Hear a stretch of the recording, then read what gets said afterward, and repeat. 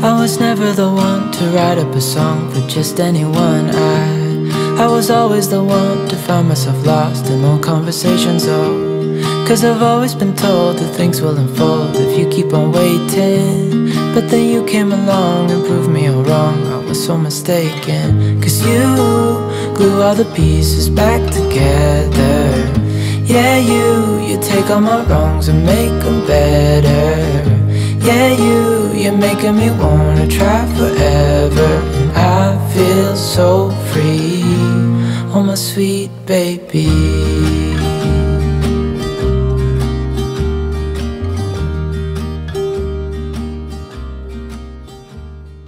Hey everybody, and welcome back to my channel. Today I am going to give a little update on Miss Ray. She is about to be 5 months old. She will actually be 5 months old by the time you guys see this video. She will be 5 months on the 29th. Anyways, I have not gave an update since her birth announcement, so I figured I would hop on here, give you guys a little update. I will also share a couple of our favorites right now, and I will also show you guys how to do this hold. This is the Keababies wrap. I also have a boba wrap. They're both very good wraps. I'll leave them both linked down below. The boba is just a little bit more stretchy, but like I said, they're both very good wraps. So this hold is very similar to the newborn hold.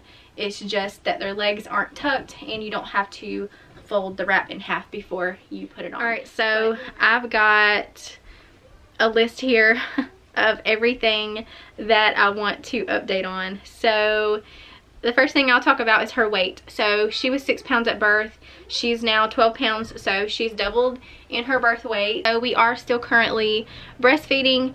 I used to be able to pump and give her a bottle, and I would do that like if we went to a family member's house or if they came here, just to give somebody else the opportunity to feed her and bond with her. But after a month, like, she just stopped taking the bottle completely. It didn't matter what was inside of it. She just didn't want anything to do with the bottle. I haven't tried different nipples, so maybe I need to change up the nipple. Breastfeeding really hasn't been an issue, so I've not really been too concerned with forcing a bottle on her, so we just quit with the bottle altogether. She also does not take a pacifier. About the same time she stopped taking the bottle, she stopped taking the pacifier. So like I said, we just haven't been forcing that on her. I have tried like 4 different kinds of pacifier nipples, thinking maybe it was the nipple, but she just won't have anything to do with them. But one thing that I have currently started is giving her a little bit of oatmeal, and I've been mixing it with my breast milk. So we have been doing that at night, and it does help her sleep a little bit longer. For that first stretch, whenever she goes down, she will sleep for a good 4 or 5 hours before she wakes up. But she still wakes up at least 2 to 3 times. It's like after she wakes up that first time, she'll wake up frequently after that. We're doing cereal at night. The only thing I'm currently giving her is oatmeal. I will start giving her some rice next. I don't think that there's any rhyme or reason when it comes to the cereals, which one you should do first. I just started on oatmeal just because that's what I wanted to give her first, but we will try rice next, and then next month we'll start doing some baby food. I'm going to be making some videos on how I make my own baby food and everything, so you guys will get to see that. And that's another thing, because I've started giving her cereal with my breast milk. I just used the last bit of my breast milk that I had in the freezer. I had stopped pumping because she wasn't taking a bottle anyways. She just wanted to be on the boob 24/7, so I just stopped pumping altogether. But now that I'm mixing breast milk with her cereal, but it doesn't have to be like pumping 2 or 3 times a day. I can just pump once a day and that'll be good. Everything with breastfeeding is still going really well. I've just been very blessed in the breastfeeding department with all of my babies.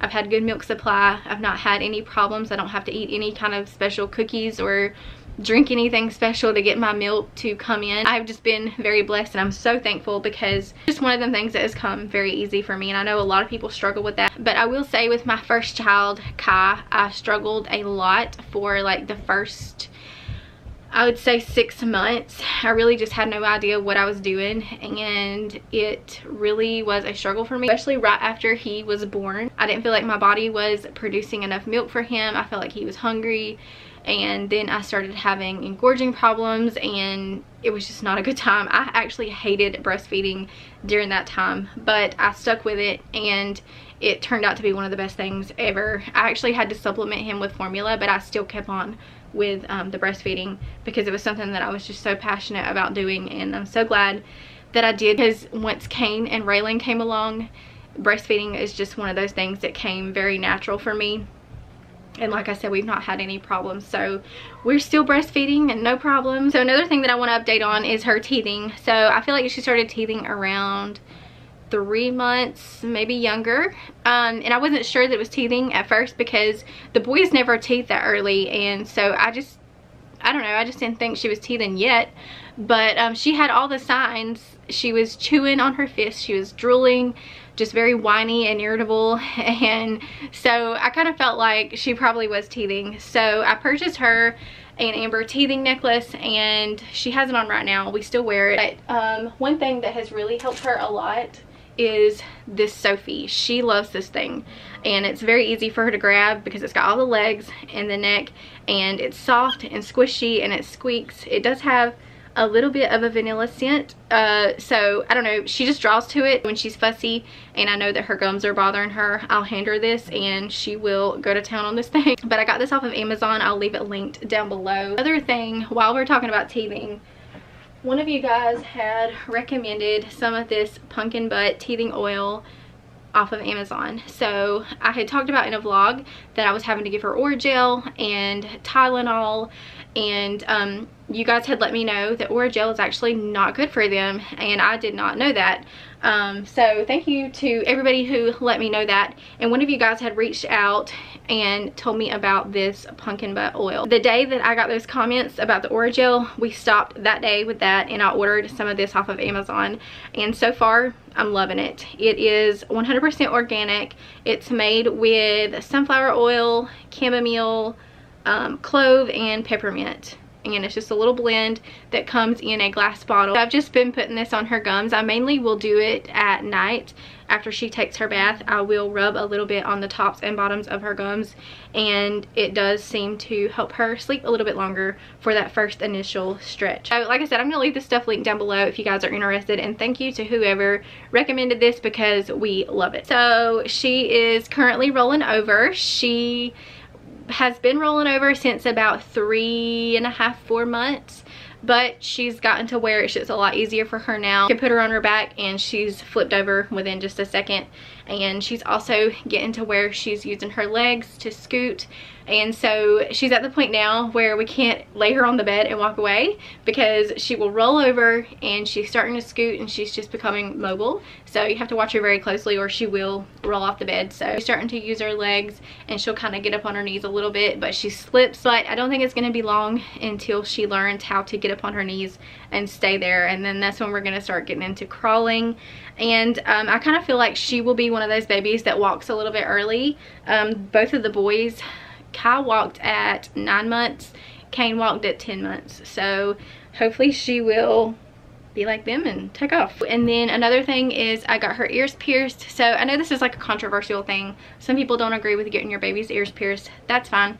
But for me and my baby, I personally wanted to do that, and I feel like that's okay.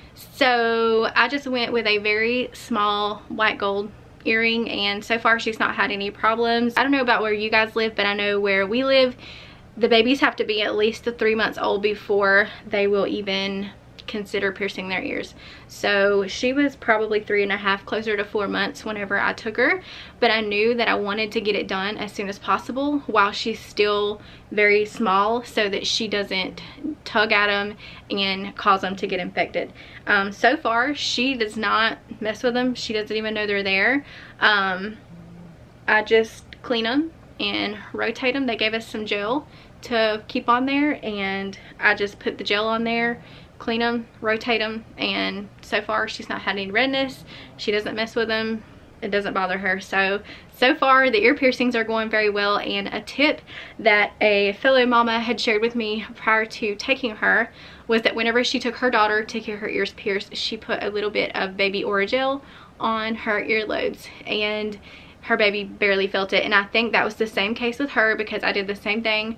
I put the Orajel on her earlobes and she barely cried. She cried, but it was not very long at all. And I think the reason she even cried to begin with is because they were right up against her head. Even when we go to the doctor and the doctor has to look in her ears, she absolutely hates that. So I think it was more so they were just up in her bubble and messing with her head more so than actually getting her ears pierced. Another thing that she's starting to do is, like I said, she's grabbing toys. She will grab the Sophie. If I put it in front of her face, she'll grab it, or any of her little toys. I can dangle it in front of her face and she'll actually take her hands and start to motion them towards the object. And it does take her a minute, but she will finally get a grip. It's been really helpful because she can actually hold toys and it will occupy her for a minute. The other thing I want to talk about is anxiety. So I think she has some kind of anxiety. I'm not going to call it stranger anxiety, because even like with my mom, she doesn't let her hold her. If she does, it's only for a minute and she can't hear my voice, or she will start crying. I'm like the only person that she will let hold her. She will sit in front of the TV now and she'll watch some TV, and that helps out a ton. As long as it has colors and music, she'll sit there and she'll watch that. But as far as like letting people hold her, she will not let anyone hold her. Now I will say she loves Kai. She loves him to death. She loves Kane too, but Kane is still, he's between the toddler and the preschool phase, and so he doesn't know exactly how to handle her. And so I think she's a little bit, I don't want to say scared of him, but she has a little bit of anxiety when it comes to him. But she's more so comfortable with Kai. He handles her so well. He will pick her up for me, not very far. He doesn't like stand up and walk around with her, but he will adjust her, and he'll talk to her and play with her, and she loves it so much.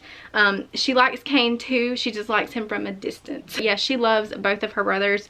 Either one of them can talk to her and she just lights up. She loves them so much. As far as her clothing size, she's pretty true to size. She is, like I said, about to be 5 months old, and she's currently in 3 to 6, so true to size.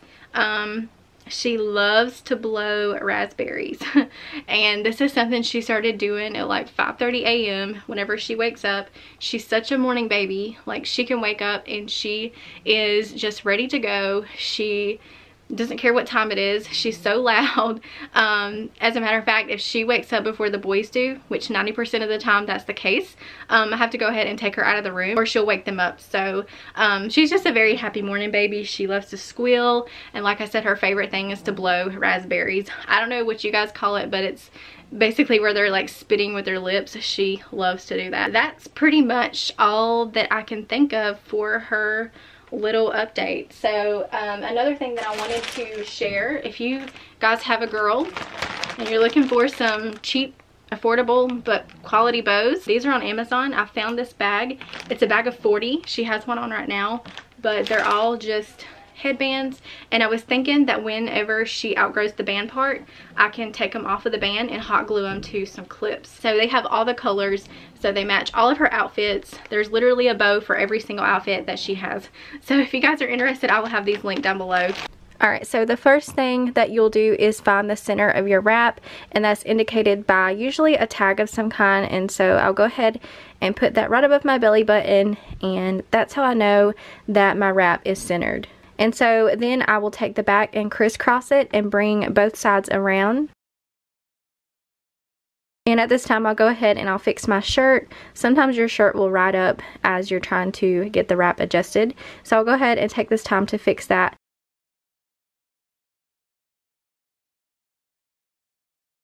And then next you're going to take the 2 panels in the front and go ahead and drop those through the center of your wrap. And when you do this, you want to make sure that they're crisscrossed. And now you're going to go ahead and tie your wrap. I bring mine around twice because I have a lot of extra wrap left over. So I'll take it back one time and then back around the front, and then I'll go ahead and tie it in a knot. So now it is ready to put baby in.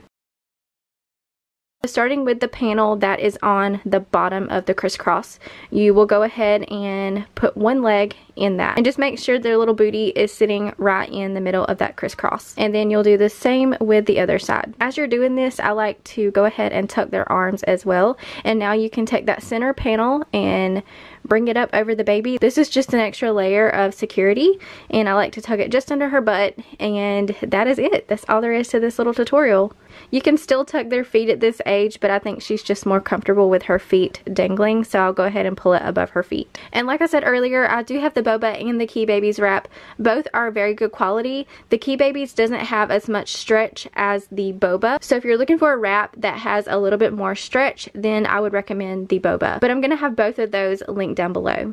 Alright guys, thank you so much for watching today's video. If you enjoyed it, make sure to give me a thumbs up. Also, if you're new here, I would love if you hit that subscribe button and become part of my YouTube family. You can also follow me on Instagram at kellyscorner_08 to keep it with me outside of YouTube. I hope you guys have a great day, and I'll see you in the next video.